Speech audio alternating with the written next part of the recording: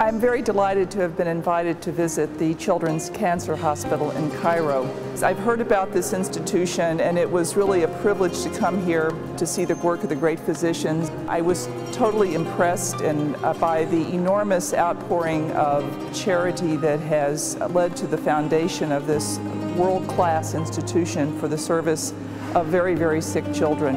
As I toured the hospital with the doctors and nurses, what I saw on the faces of the children and of the parents was enormous hope and smiles because this hospital has given them back a future. And it has been very humbling to see these poor children and to know, however, that they are in very loving and generous hands at the Children's Cancer Hospital in Cairo. And I wish all the staff and the children the very best of luck in the future as they continue this very, very important mission.